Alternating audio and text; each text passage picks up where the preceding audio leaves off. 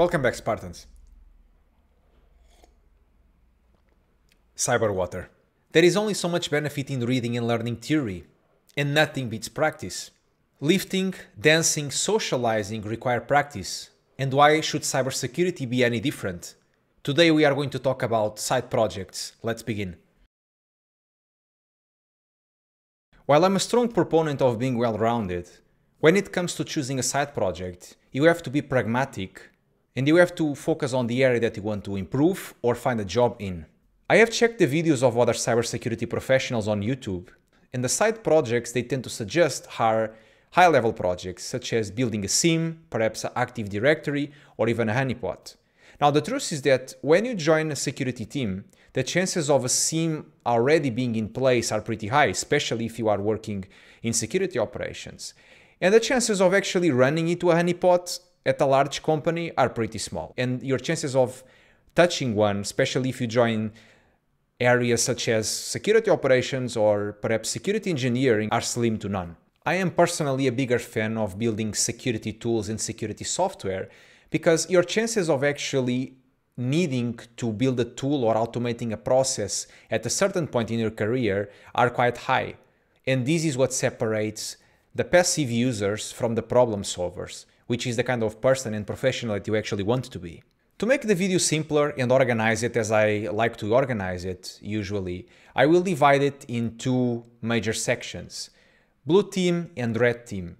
While most of you probably know what red and blue means in cybersecurity, I will remind you. Blue team means defenders, while red team means attackers. Blue teams are usually security operations, security engineering, and even digital forensics and incident response, while red teams are usually red teams or perhaps teams of pen testers or any sort of capability that focuses on offensive security. Both of these teams are quite related, but the mindsets and the associated projects are slightly different. And that is why I've decided to organize this video in this way. Let's start with blue team and blue team project number 1, building and hardening a home infrastructure. This is hands down the most classic project that you are going to ever come across, and most people are going to suggest that you build something like this. You are in essence becoming the security engineer in charge of your own personal home network. While this is not as realistic as working as a security engineer for a corporation, this is going to give you a very good idea of how things play out if you were to do it.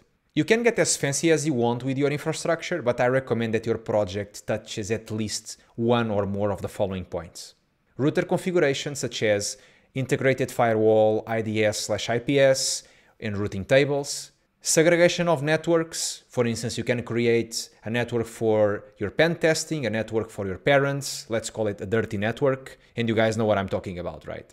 DNS sinkholing, a dedicated IDS or IPS, network logging and packet captures, and finally, log collection and analysis. Moving on to blue team project number 2, building and hardening a cloud infrastructure. Now, this is a massive improvement compared to the previous project and a much more realistic one. And this is actually the project that I recommend because I run my own cloud infrastructure on AWS, and I can tell you that building it and hardening it has been one of the best experiences I've ever had with a side project. And I've learned immensely up to this point. Most cloud providers offer you a 1-year free tier so that you can get your feet wet with cloud technologies. This is going to be your home lab on steroids, and if you decide to stay with the same cloud provider and keep your infrastructure after the free tier, you are going to pay a bigger price tag. The biggest advantage of this project is that it's going to give you the best experience as a security engineer or perhaps a security operations analyst if you want to monitor the infrastructure. Because most companies these days, or any company worth its salt, is running in the cloud. The chances of you running into AWS, Azure, or God forbid GCP when you are working as a cybersecurity professional are quite high. So that means that if you build your infrastructure in advance and you have it as part of your portfolio, that is going to give you a massive edge compared to the competition. Now, some of you may be wondering what kind of project can you run on AWS, and in this case I will give you some details because a home lab is quite different from a cloud project. What I suggest is that you deploy a simple EC2 instance, and in this case I'm going to focus on AWS because I am much more experienced with AWS. It's where I have my own infrastructure. I suggest that you run an EC2 instance with your personal blog or website, and you can also use simple email service from AWS, assuming that you have your own domain, and use it to manage your email. So that means that you can have your own website and blog, and at the same time you can have your own custom email running on AWS. Now, word of advice, be sure to configure the security groups properly and the network access control lists as well. And make sure, this is probably the most important, that you have some automation in place to automatically patch EC2. And this is something that you can easily do with AWS. Never forget that with the cloud, the sky is the limit. Blue Team project number 3, Malware Analysis Lab. Virtual machines are a godsend, regardless of the area that you work in. But for malware analysis, they are the bread and butter. They are indispensable tools.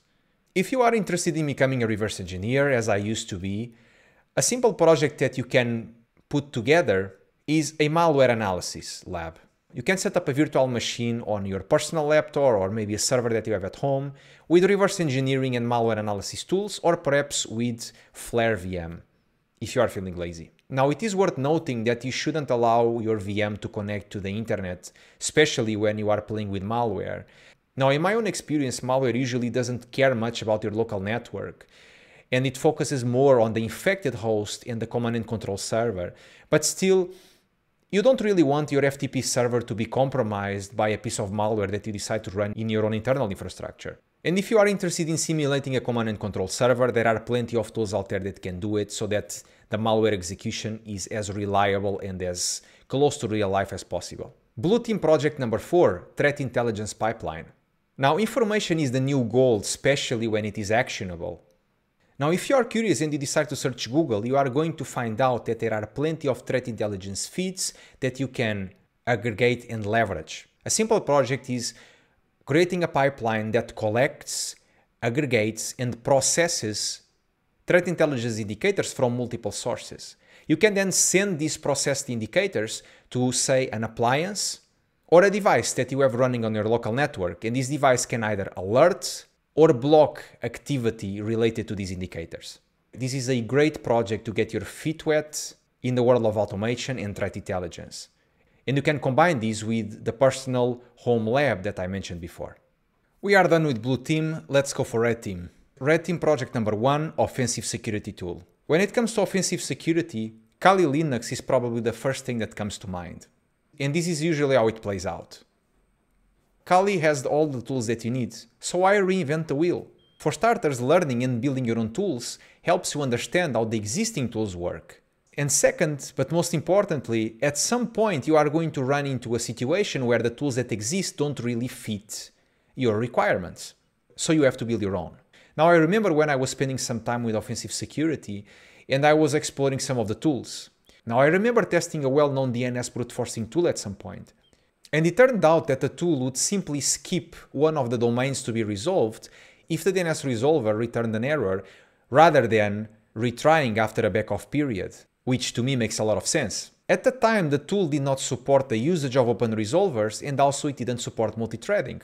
And that is when I decided to create Golem, which had all the features that I wanted. And it is written in Golang, not Python. And then he said, but Python supports multi-threading as well. Gets me every time. I will leave the link for the tool in the description. A few examples of tools include scanners, brute forcers, binary infectors such as Pimp My Binary, which is the tool that I developed in Python, and they can also find a link in the description, or an offensive security pipeline that combines several existing tools. Red Team project number 2, Offensive Security Lab. And we are back to virtual machines. Many websites host vulnerable virtual machines for learning purposes. A simple project for you would be to have a home server running these vulnerable virtual machines and then using your personal laptop to hack these machines. And you can run Kali Linux as a virtual machine as well on your own laptop, or if you want to get fancy, you can build your own distribution and run it in a virtual machine. It's up to you. The possibilities are limitless. Red Team project number 3, Attacking a Real Infrastructure. Oh, not so fast, cowboy. Pause your virtual machine. I see you opening a terminal, Jerry. Close that terminal. Close it. One of the things I disliked about offensive security was that you were one scan away from getting in legal trouble. Practicing offensive security is not easy because more often than not, you have to build your own fake, your own simulated environment that you can attack, which most likely will not mirror the idiosyncrasies of a real world company, because each company has different ways of operating, different types of configurations, different stacks, and also they make different types of security mistakes. Now, one of the steps in offensive security involves reconnaissance, and there are two types of reconnaissance. There is active reconnaissance and passive reconnaissance. Passive reconnaissance usually implies that you touch the infrastructure somehow, and this is where tools like scanners come in. You are actually interacting and sending data to the infrastructure. Passive reconnaissance involves you using open source intelligence that you can collect from Google Docs, DNS, or perhaps Shodan to enumerate as much as possible of an infrastructure without actually interacting directly with it. Each country is different, and you must bear in mind that in some countries, the act of scanning is considered illegal, so be careful. Now, what I recommend here, so that you don't get in legal trouble, is for you to spend more time with passive reconnaissance and you try to find as much as possible about a company's infrastructure without actually touching it, without actually scanning it or trying to look for vulnerabilities with existing vulnerability scanners.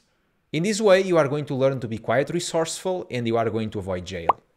And that is it, Spartans. Several side project ideas that are going to boost your practical skills and make you a much better candidate. Remember, a Cyber Spartan talks the talk and walks the walk.